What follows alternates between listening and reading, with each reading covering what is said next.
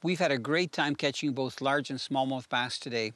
We got quite a few of the largemouth fishing crankbaits and fishing out in the open, but around weed beds and weed lines in about 8 to 12 feet of water. But we also got quite a few fish using plastic grubs. Now, one of the ones that produced really well is the SwimFish from Lunker City. And you can see I've got this one rigged up on one of those finesse heads. And it's about the 4-inch long one, 3.5 inch, and it's perfect because it has that tail action that goes from side to side. When we decided to go for smallmouth, we were getting them on grubs as well on the bottom, the SwimFish, but we also did well fishing the tubes. So here's one rigged up. You can see this one's a little bit darker color. This one is called a pumpkin seed, which is a traditional color for a tube.